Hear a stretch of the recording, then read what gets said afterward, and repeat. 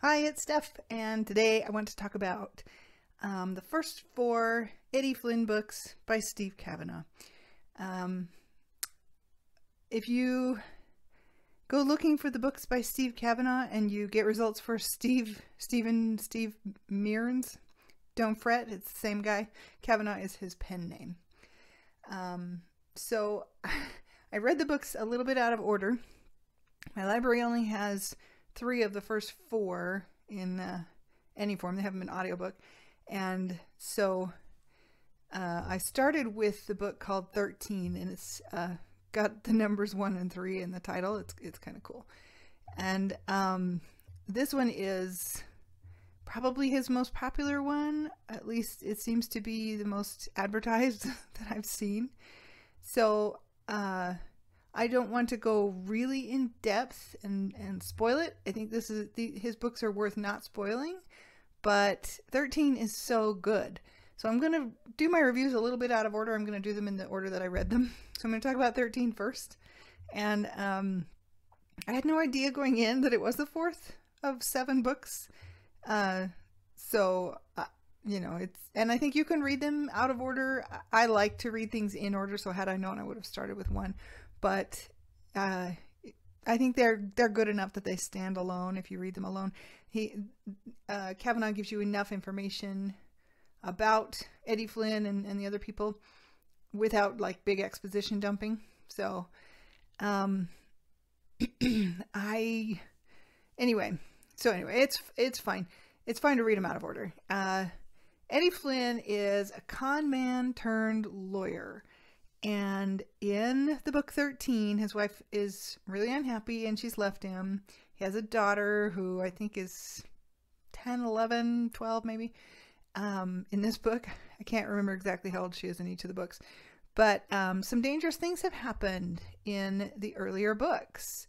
And so she takes their daughter and she leaves him. So he lives in New York and he works in Manhattan mostly.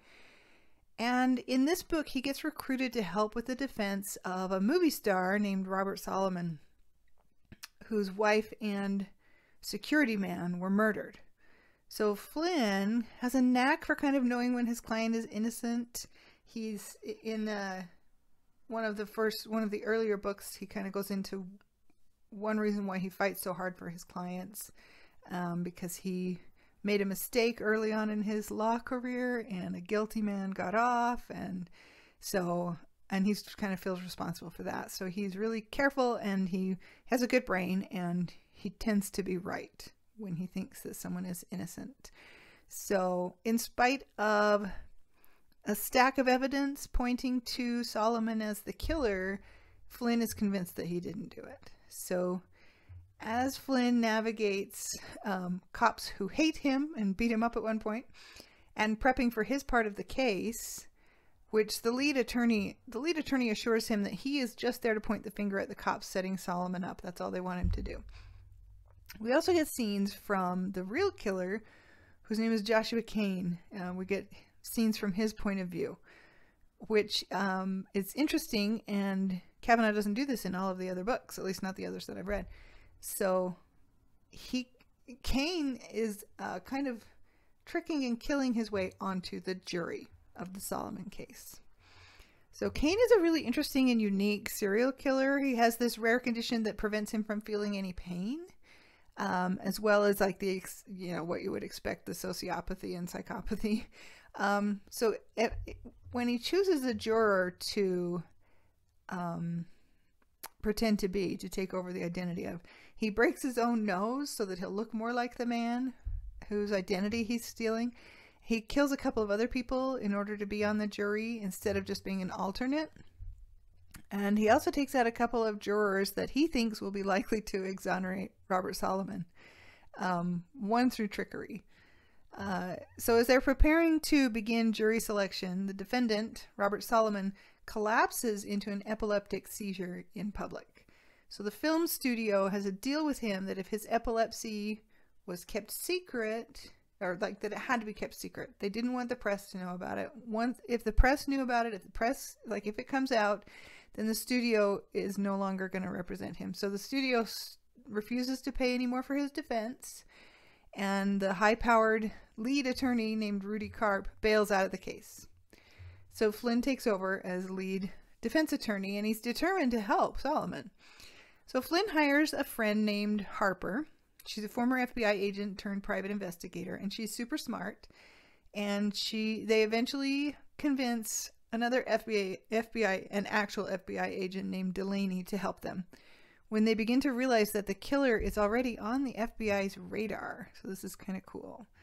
The killer is known as Dollar Bill because he always leaves behind dollar bills on the bodies of his victims, and the dollar bills are marked with marked on the arrow star and the olive leaves on the Great Seal. So in the case that Eddie Flynn is working, the dollar had been folded into the shape of an origami butterfly and shoved into the second victim's mouth.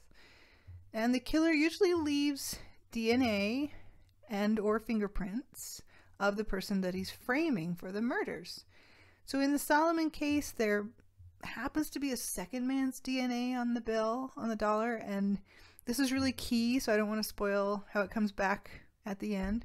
It's pretty cool. I think Cavanagh is quite a good author, and he's really good at weaving these interesting, tricky things together. So the dollars ultimately lead to Delaney agreeing to help Flynn and Harper as they try to unravel who might be the real killer in this case, even though all the evidence points to Solomon. So it flips to the point of view of the killer, and it's kind of interesting because he's cold and cruel, and he feels no remorse for any of the bodies that he's leaving behind him. So I've read a lot of legal thrillers and mysteries over the years, and this is definitely one of the better books of the genre that I've read. In comparison to some of the books I've been reading recently, this was far superior. I read a couple of Frida McFadden's psychological so-called thrillers recently, and one of my complaints about them is lack of evidence and police procedure. They're really fluffy. They're almost like YA level books. I think the best cop thrillers and crime thrillers include, kind of that how are we getting, what's the evidence and how is it being evaluated, and what's the stuff that we don't know that gets revealed, later, that exonerates or proves who the killer was or whatever. I like to see the whole story unfold a little bit more. So this has been a breath of fresh air to find these Cavanagh books. And I think he does a masterful job of weaving together the story and the evidence and the points of view of Eddie Flynn and Kane as the book unfolds. I love the way the evidence was laid out for us, as Eddie and his team are they catch on to one thing after another, and Kane's methods and how he was ultimately undone is really cool. The reveal is great. It's excellent. As far as the content goes, the book is clean. It's a little gruesome and gritty. It's not sexy or super cussy, so that's good. And the thing I liked best about it is just the twisty way the evidence worked together. And now that I've read a few others of the Eddie Flynn books, this is something that Cavanagh really excels at. Everything kind of just builds to the reveal of who the killer really is. So, and this one is a little bit unique because from the beginning that Solomon is innocent, because Eddie Kane is a big part of the story, and we know that he's made his way onto the jury. That's in the advertising for the book. So it's worth not spoiling. I don't want to tell you too much more about it, but it's compelling, it's unique, and it's pretty intense. Imagining the killer being on the juries of the murders he's committed is pretty cool. I think it's a unique premise, and the execution is superb. I just think it really worked. He did a great job with that book. So after reading that one, I went back, because my library does have books 1 and 2 on audiobooks, so I found those. And I decided I better go back and read the first 3 in order. So the first book is called The Defense. And this book, of course, introduces Eddie Flynn as the former con artist turned lawyer. And about 1 year prior to this book, he decided to stop practicing law. So because this is the first book, we do get some exposition, but we don't really get to witness what led to that decision. There's not a big flashback scene, or he just references things in his narration. So he's forced back into the courtroom, though, when the Russian mob kidnaps his 10-year-old daughter, Amy. So she's 10 in the first book. and they coerce him into defending Oleg Volchek, who is the leader of the Russian mob in New York. Volchek's muscle man, named Arturus, forces Eddie to wear this jacket that has a bomb inside it and get it into the courtroom. And Volchek is accused of ordering a hit, which of course he did. And Flynn has like 48 hours to get him acquitted, or they're going to kill his daughter. So in the meantime, so all this pressure is building, and Flynn's freaking out, and his wife doesn't know that his daughter's been kidnapped because she thinks she's at like a school camp or something. So they timed this very well, and the whole reason they even know who Eddie Flynn is because they worked with his former partner, who he no longer works with because it turned out not to be a good thing. So Volchek's enforcer Benny, who's the man who actually committed the murder, instead of just taking the fall for the murder or completely flipping and going into protective custody, he just decided to testify against Volchek in exchange for a lighter sentence, which is really odd. And they talk about why that's kind of a strange choice. And it's one example, I think, of what a good writer Steve Cavanagh is, because there are like layers to this mystery of why are people doing these things and what's really going on and who's really involved. And Flynn has to kind of sort it all out and figure it out in time to save his daughter's life. So the plan is to have Flynn plant the bomb under the witness chair, and then they will detonate it, killing the witness. And they also are planning to have Flynn take the fall for the bomb. So there's a lot more to the story. This book has a lot of elements of mystery as well as being a legal thriller. And the story is told, of course, from Eddie's point of view. And his tension and anxiety about his daughter and trying to figure out what's really going on really draw the reader in. It's fast-paced. It's exciting. I think it's really interesting. Like with 13, I liked how Cavanagh unravels the story and the clues that Eddie notices along the way, only for it to all come together and make sense at the end. So I do recommend reading The Defense, whether you start there or you start like I did with 13. It's an excellent book. I think Cavanagh has a really good handle on writing courtroom thrillers, and the non-courtroom scenes are just as interesting and exciting. So you really feel the threat hanging over Eddie as he tries to work with the Russian mobsters. He tries to convince them to let him work the case without killing Benny or Amy or anyone else. And the mobsters are legitimately scary, which I'm sure in real life the Russian mob is terrifying. So I definitely recommend reading The Defense. So the second book about Eddie Flynn is called The Plea, and it's a little bit different. This time, instead of Eddie's daughter, Amy, being in danger, his wife, Christine, is in trouble with the law. So she unwittingly signed an agreement when she was hired by this prestigious law firm of Harland and Sinton. They've been laundering money for many years, and because her signature is on these specific papers, she is culpable. So the CIA and the FBI come and talk to Eddie Flynn, and the CIA guy is kind of a jerk, and he doesn't seem to care about anything except getting, what he wants done in this case. And he is using Christine as leverage to get Flynn involved in a murder trial. So Christine, Eddie doesn't want her to be arrested. He doesn't want her to be in trouble she signed these things not even knowing, anything about the crime. So the CIA convinced him to work as the lawyer for this tech genius guy, who also happens to be the owner of the biggest social media platform called Reeler. His name is David Childs. So David has been accused of murdering his girlfriend, Clara Reese, who was shot in the head so many times that her face is destroyed. So the CIA want Eddie to convince David to take a plea agreement in exchange for giving them access to the algorithm that he wrote for Harland and Sinton, because they've been using this algorithm to shuttle money around untraced. So there's a huge amount of money. They want to take down Harland and Sinton, and they need David to do that. And it just happens that it looks like he killed his girlfriend.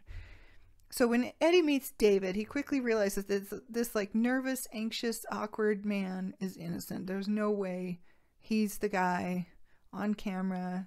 Well, there's no way that he's the guy who killed his girlfriend and then walked out of the apartment as calm as he was on the camera. So, as with his other books, there's a lot more here than meets the eye. And Eddie quickly begins putting together the clues like a puzzle. And he finds evidence of David's innocence, and he starts to uncover what's really going on. And it's another high-paced roller coaster ride of a book, and I just really enjoyed it. I had some idea who the true bad guy of the story was, but the reveal was still compelling and surprising, and I really liked it. So one funny thing to note is that Steve Cavanagh set these Eddie Flynn stories in New York, but Cavanagh himself is Irish, and so sometimes some British isms sneak through, such as calling a flashlight a torch, and in saying like someone is called Eddie Flynn instead of named Eddie Flynn like we usually say in the US. So that, I think it's fine. It's not really distracting. I just think it's funny.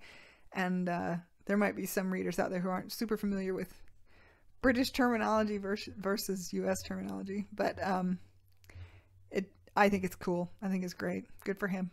Keep writing. So, all right. So I finished book 3, The Liar, last night. And I'm burning through these books really fast because I just really enjoy them. And I had to find this in ebook format because I couldn't, my library doesn't have it. I feel like these books manage to be fast-paced and detailed, and they always really keep you guessing. Eddie Flynn is smart, he's tricky, he's wily, he's just a really fun protagonist. So since I read book 4 first, having finished The Liar, I'm now all caught up to the, the first 4 books.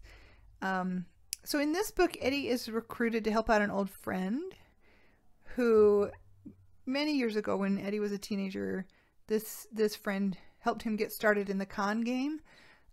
His name is Leonard Howell, and Howell's teenage daughter has been kidnapped. So Howell happens to own his own business, which does hostage negotiation and kidnapping negotiation and resolution. So that's kind of interesting. So this is the book where Eddie meets FBI agent Harper, who I referenced in the book 13. She's great. I like her a lot. She's sassy and strong and fearless, and she's really entertaining.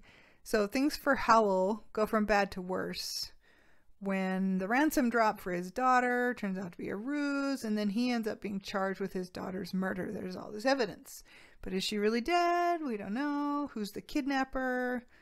And what does he want? So the book has some flashback scenes, which is a little bit of a change for an Eddie Flynn book, but I think each book kind of has their own unique things. Like 13 has point of view of the killer and things like that.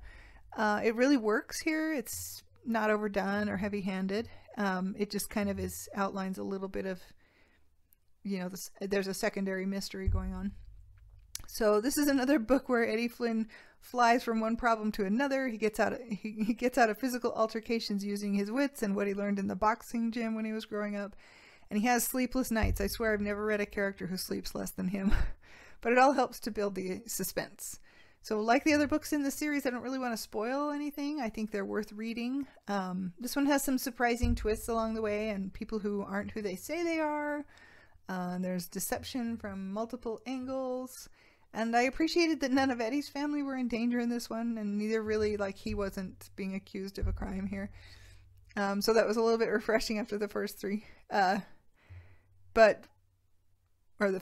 first 2. So we just got to kind of ride along as he figures out things and solves the mystery. I think Cavanagh does a fantastic job of weaving together his strong protagonist with an equally strong supporting cast of characters.